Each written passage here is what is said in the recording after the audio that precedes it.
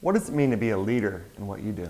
I think from an engineering standpoint, the people that, and what I try to do and what I try to emulate, engineers want to know that the people that are guiding the ship know where they're coming from, think like they think, and will defend them and defend their interests. And I think that's probably true for most employees. You know, they want to know that, I'm sure that people in marketing and accounting want to know that their views are being represented and defended, to other people in the company.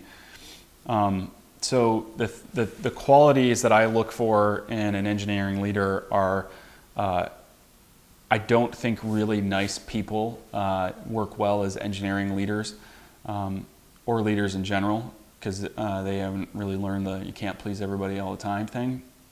And it's particularly true with engineering, because the problem with engineering is technically, with enough computing power and enough money, anything's feasible, technically, right?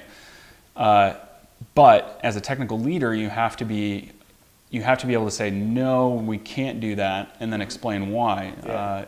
And if you're unwilling to do that, and you say yes to too many features and too many people, it wreaks havoc on the engineering organization, because now they're under extreme deadlines, and there's, you only have so much capacity. I think one of the things that a lot of engineering leaders haven't really wrapped their brain around is that engineers manufacture features and code, right? And just like a normal manufacturing facility, you can only produce so many widgets in a given day with so many machines.